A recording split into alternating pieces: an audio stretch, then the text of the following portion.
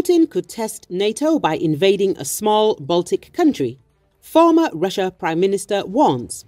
The former Russian Prime Minister Mikhail Kasyanov says the war in Ukraine has changed the public's attitude to Putin, but warned there is no chance for opposition to rise in Russia, according to GBnews.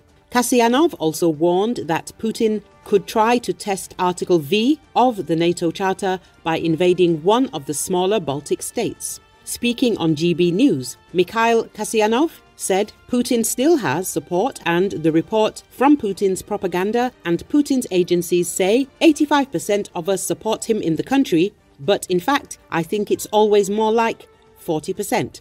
Putin's people managed to find a way to overcome sanctions, and he managed to stabilise the budget. There should be pressure inside Russia and outside to remove Putin. Inside Russia, right now, is impossible because Putin put all leaders in jail. Some of us who are abroad have already been killed. Boris Nemtsov, my friend, my collaborator, was killed on the words of the Kremlin.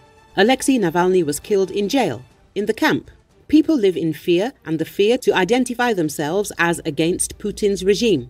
That means today there is no chance for opposition to rise inside Russia. But outside, of course, this war against Ukraine, that is the fundamental issue for all foreign leaders. Ukraine is the important issue because Ukraine is not just fighting for their territorial integrity, but fighting for all European countries. Putin could easily try to test Article V of the NATO Charter. It could be one of the small countries of the Baltic states.